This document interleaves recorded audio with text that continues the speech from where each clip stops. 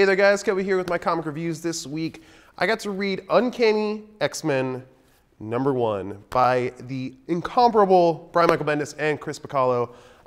First off, I gotta say, Chris Bachalo artwork on this book was kind of, I was a little trepidatious towards it because I was not sure how I would feel about it. The last time I read a relaunch of an X book with Chris Bachalo and artwork, it didn't look that great. I mean, it looked awesome in his style, but it wasn't clear. It was muddy. It was like, I couldn't tell where the action was starting, where it was ending, where this was at. It just was too much. This book was really clean. It was really, it didn't have a lot of that. It had a lot of cool action scenes, but it didn't cloud up too much. It didn't not make sense. It made, everything was clear, and I don't know, it was actually really cool, like, palette that he used, and it was a really, really good looking book. I will just leave it at that.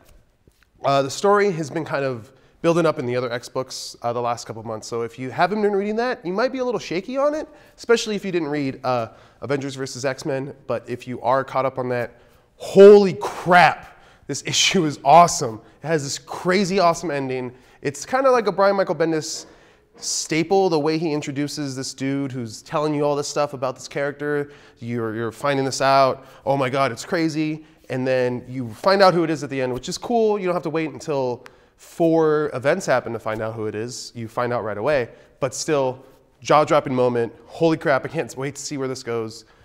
5 out of 5 nerd skulls, man. Holy crap. Wow.